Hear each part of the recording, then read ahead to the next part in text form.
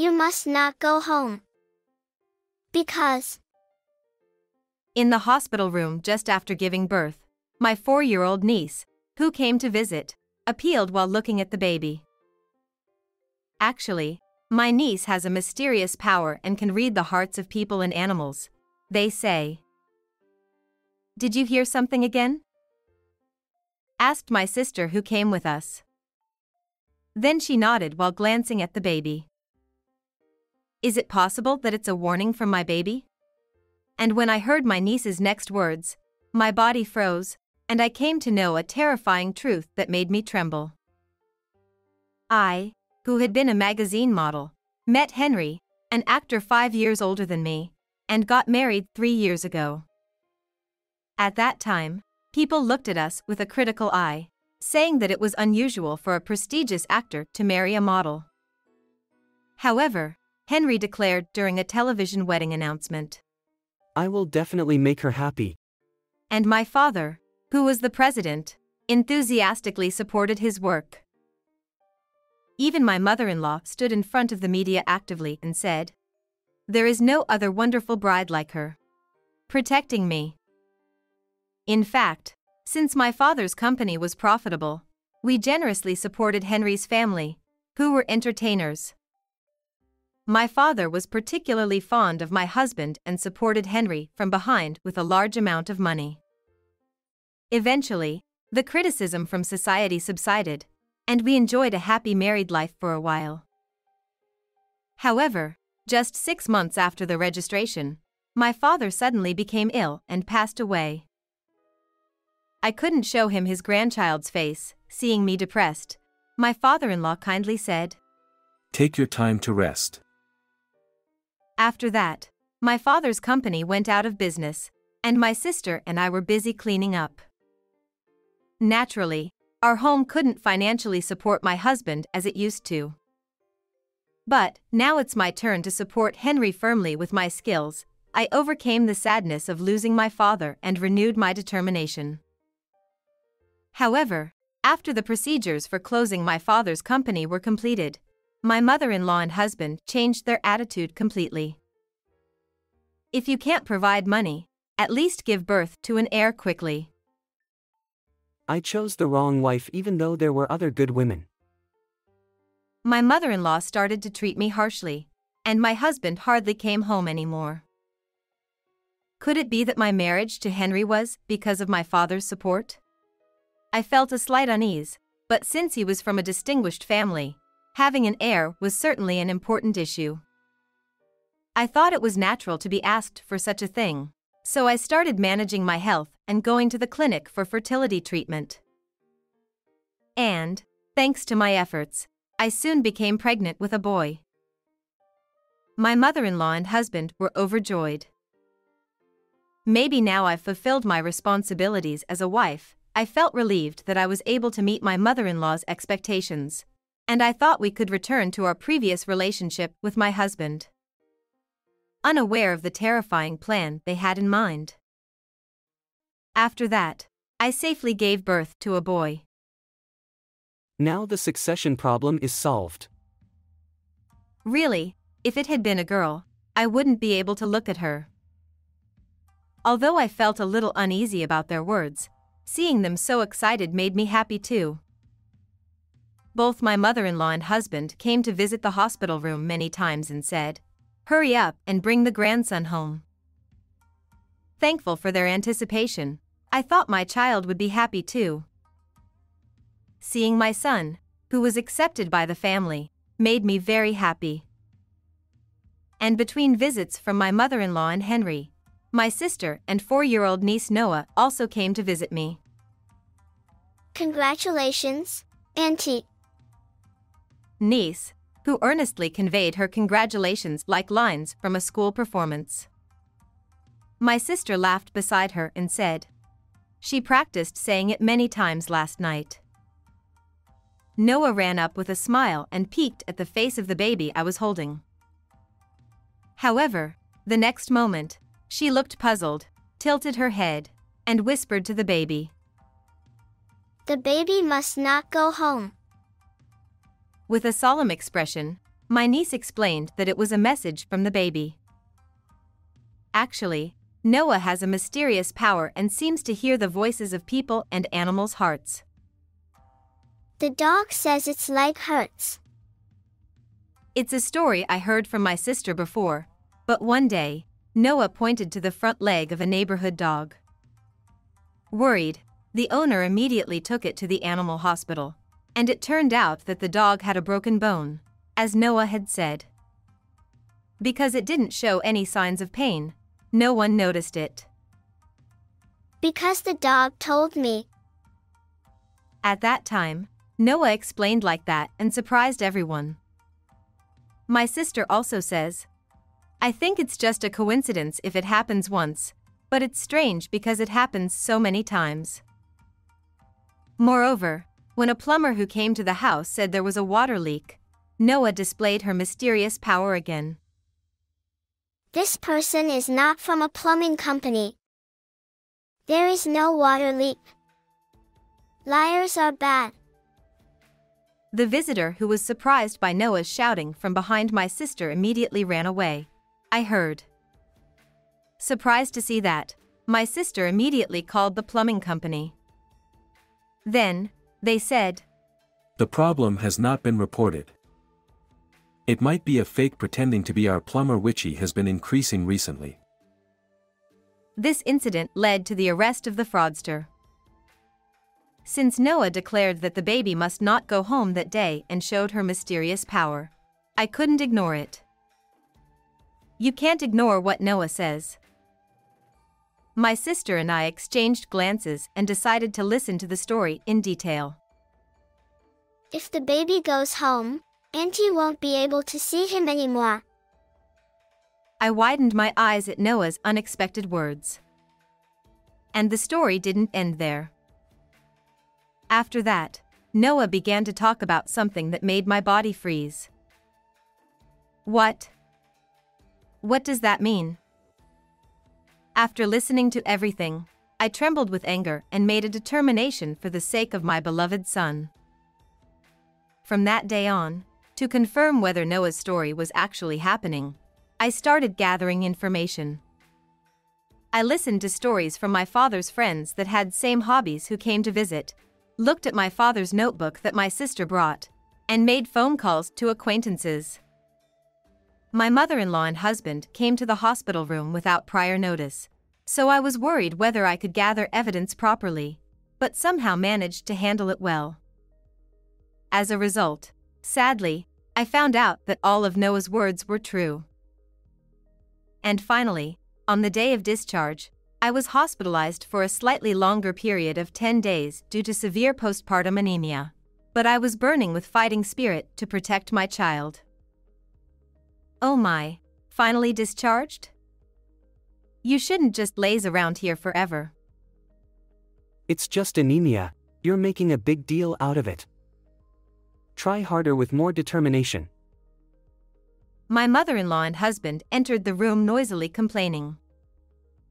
Henry, without paying attention to me, tried to pick up the baby and leave, and just as he reached out his hand towards me, I shook off my husband's hand with a snap. Don't touch my son. I won't go home. I'm going to divorce you. Both my mother-in-law and husband were taken aback by the suddenness of it all. You know, if I go home like this, the child will be taken away from me, and I'll be kicked out, right? The two looked at each other and laughed as if mocking me. Henry pretended to be clueless, but I immediately played the recorded audio I had. This child is needed as a successor, but we don't need a wife who won't be a cash cow. And following, my husband in the audio also said, Let's harass her as much as possible and kick her out of the house. Laughing. What's this? When did you record this? This is the conversation you had when I wasn't in the room. Actually, on the day when my niece revealed the plan of my mother-in-law and husband to drive me out, I thought, could it be? But my sister suggested, you might be able to record some indiscreet remarks. so I installed a bug in the private hospital room. Then, I recorded voices of them discussing how to drive me out. You said you'd use my room as a warehouse in the backyard. Ha! What are you talking about? Ha ha ha. There's no need to pretend. You're going to lock it up, aren't you? All those conversations are recorded too. Confronted with unexpected evidence, my mother-in-law and husband started sweating profusely. I don't want this. There's no way you're serious, right? Yeah, finally the successor was born, and I was just excited. I got carried away and said things I didn't mean. Although the two of them desperately tried to cover it up, such lies wouldn't work. Ah, that's right. So, you have wealthy fans, but I heard you are going to marry one of their daughters next? This was also a story I heard from Noah. She mentioned the existence of another woman as well. A new mommy is coming. Noah hinted at the presence of another woman for Henry. Hearing my niece's words, I was shocked to the point of collapsing. Indeed, in the world of actors, influential fans often play a significant role, and they may even meddle in the actors' marriages. Surely, someone approached them, and my mother-in-law and husband were trying to discard me, a woman without money, and switch to another wealthy daughter. If a boy is born to the next mommy, they won't need this baby either. With a sad expression, Noah looked down. Remembering that day, I said, I know everything. And I glared at the two of them. My mother-in-law and husband, unaware of my niece's mysterious ability, were momentarily surprised but soon became defiant. Oh, it must be hormonal imbalance after childbirth causing delusions. Seriously, stop talking nonsense. I was utterly disgusted by the two of them who refused to acknowledge their scheming, so I made a phone call. As the dial tone rang and the call connected, a woman's voice came from the speaker of my smartphone. What are you doing? As my husband tilted his head in confusion, the woman said, Henry, I'm sorry. I have feelings for someone else. The marriage proposal was pushed forward by our parents. I can't marry you. And she rejected my husband. In fact, as I listened to my niece's story and gathered information, my father's friends told me that there were discussions about marriage around my husband. Moreover, the woman I was informed about turned out to be my friend. Her parents were also theater enthusiasts, members of the fan club, and close friends with my father. Since the parents were close, naturally, we, the daughters, became close too, and now we are best friends. I immediately called her in surprise, but even my friend said, I had no idea, and was astonished. When my friend questioned her parents with a fierce expression, it was revealed that her mother had been proceeding without permission. Changing your mind so suddenly? Doesn't it seem fishy? Despite being thrown into turmoil by the sudden turn of events, the two blamed my friend on the other end of the phone. Their desperation to not lose their cash cow was plain to see. What are you saying? Who's the one being suspicious here? Isn't it strange to prepare for the next marriage without even getting divorced? When I confronted them with reason, the two of them made bitter faces and clicked their tongues. Oh, you're such a troublesome girl.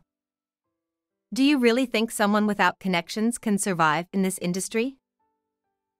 You need money for showbiz. Poor people who don't understand that should keep quiet. Cornered, my mother-in-law and husband lashed out. It's no use trying to silence me with force. As I stared back at them with a strong gaze, the sound of the hospital room door opening echoed. Well, Well, the world of theater has become quite filthy, hasn't it? Suddenly appearing was my father-in-law. My mother-in-law and Henry, who they thought that he was in the countryside for a park visit, widened their eyes. They tried to hide behind each other, pushing and shoving. Just 3 days ago, I consulted with my father-in-law about the results of my investigation, and as expected, he hadn't been informed about anything. My father-in-law was furious and, in between his speeches, For the sake of my precious daughter-in-law. he came to support me. Hey, you two, she and her father, have been supporting us for a long time, haven't they? Is it all about money in the end? There's no loyalty or gratitude. My father-in-law glared at the two of them. Seeing their intensity, the two trembled and shrank back in silence. I don't want to be separated from my child. I'm getting a divorce. As I pleaded tearfully, my father-in-law nodded. Yeah. I don't intend to let someone like this succeed me. Henry, you're no longer my disciple. Ha! Dad, why are you suddenly saying this?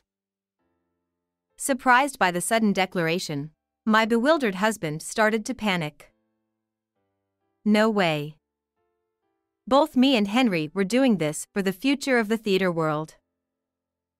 Despite wailing, my mother-in-law clung desperately, but my father-in-law pushed her away and yelled. Thinking that doing such horrible things would benefit the theater world is a big mistake. There are plenty of excellent actors who can succeed without being inhumane. Actors don't need monsters. I will raise my child with words of love, not words of contempt. That's right. And with that, my father-in-law took my hand boldly, and we left the hospital room with the baby. Panicked by being abandoned, the two clung to me, but it was too late. Wait, I'll apologize. It's my fault. There's no one else for me but you. However, such superficial apologies would never reach my ears. What you loved was ultimately not the theater but money. Before I knew it, a single tear was streaming down my cheek. Thinking of my father, who had earnestly supported my husband for the future of the theater, I couldn't help but feel bitter. We'll never meet again. Goodbye. I said this to the dumbfounded pair, then, holding my son, I left the hospital room with my father-in-law. After that, indeed, the two were kicked out of the house. I received $20,000 in compensation, divorced Henry, and he and my mother-in-law retreated from the glamorous stage. Recently, their shabby appearance was captured by paparazzi and became fodder for tabloid shows. Meanwhile, I resumed my job as a model. My magazine column, where I talked about parenting in a down-to-earth manner, became very popular. My father-in-law still visits my son often. Adored by the child, my father-in-law is also affectionate. He's now the heartthrob of our household. How was today's story? Please remember to subscribe to the channel. Well then, let's meet in the next video.